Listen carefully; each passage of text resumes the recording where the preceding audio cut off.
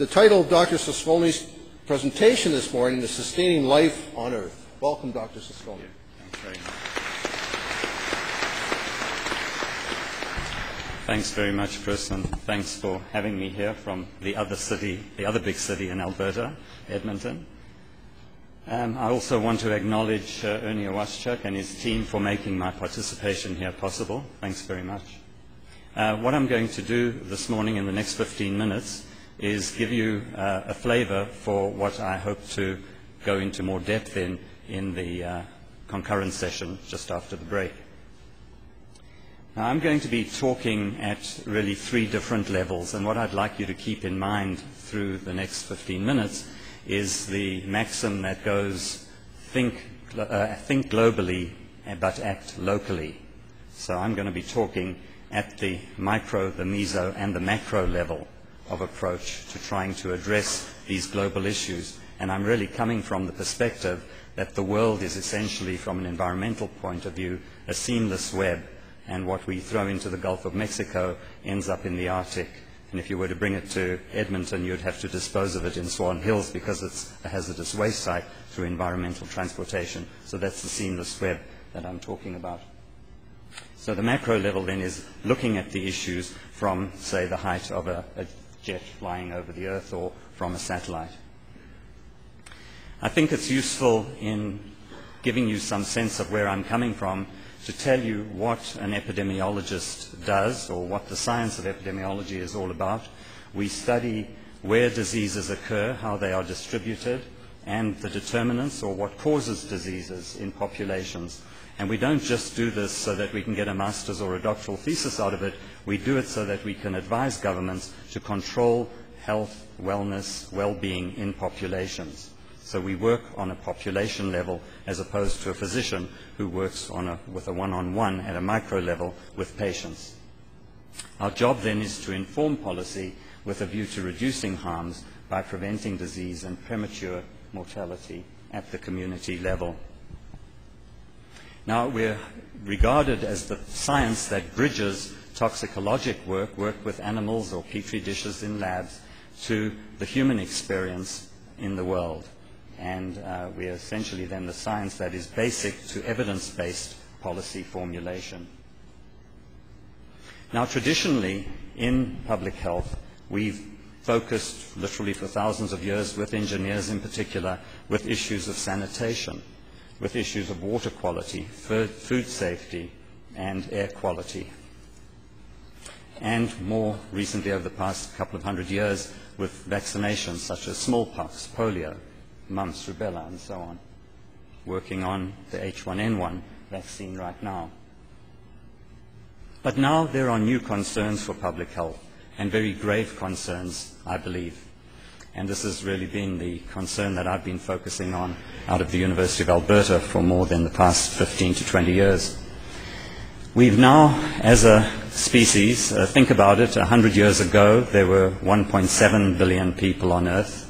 100 years later, we've gone up threefold. We're now at almost 7 billion people on Earth. Every one of these people aspires to live like we live in Canada, like we live in California, and so on. And what we are hearing from all the different sciences is that the world simply cannot sustain this. We have exceeded the globe's carrying capacity for this number of people, particularly living at this level of consumption. So we've then been tampering with the very fabric of life through the expansion of the human enterprise.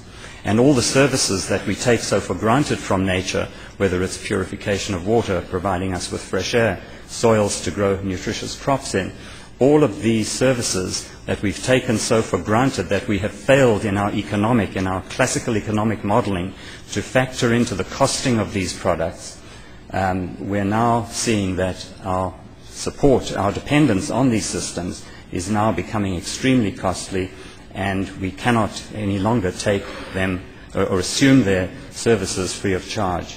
And the effect, in fact, of all of these changes is a net negative, with global impacts such as climate change, declines in air, water, and soil quality globally, as well as food security issues globally. Many people hear naysayers speak about the issue of climate change and in a major state of denial choose either to ignore the fact that this is a true happening or that it is human-induced.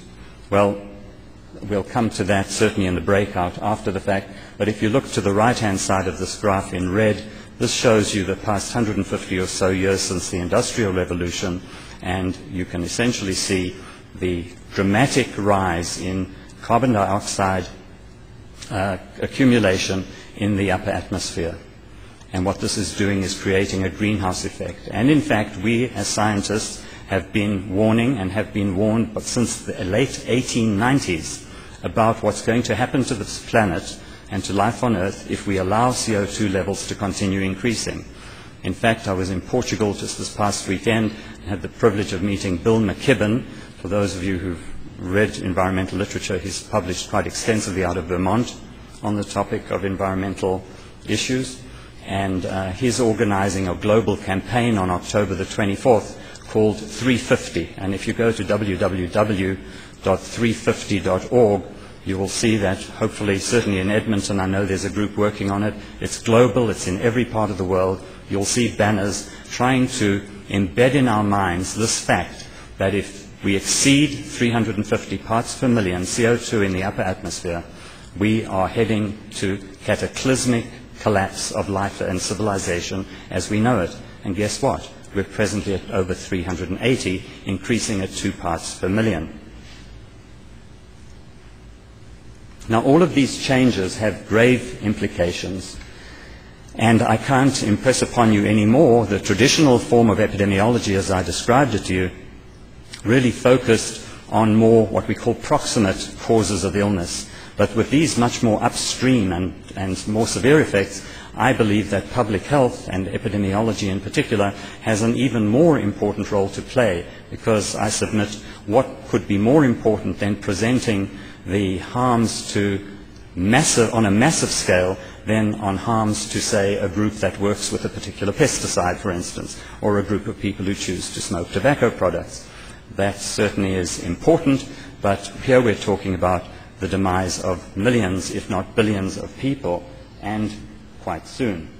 So you see here that contemporary global scale issues have major implications, whether we're talking about global geoclimatic system changes, whether we're talking about the population growth issue that I referred to earlier, and the expansion of cities and movement of people into cities, mass and forced voluntary migrations through ecological harms and increased size of deserts, the expansion of consumption-intensive lifestyles, particularly in developing and newly evolving economies in the world, such as China and India, increasing global and within-country disparities. We know from the French Revolution that as disparities grow, this is a formula for social disruption and revolution. And what do we see happening now under the current economic paradigm is the rich are growing in number and richer, the poor are growing in number and poorer, and the middle class is becoming smaller. This is not a formula for good living now, or for long-term living. So I don't want to just be a messenger of doom and gloom here, but if you come to the breakout, there's lots of hope too in this message, because I think our work is very clearly cut out for us and defined. We see freshwater declines everywhere. We see a resurgence of old diseases and the emergence of new diseases as we interfere with habitats, as climate changes, as we see less water, more drought, more water, less drought, whatever it is, depending on the part of the world you're in, the habitat is changed.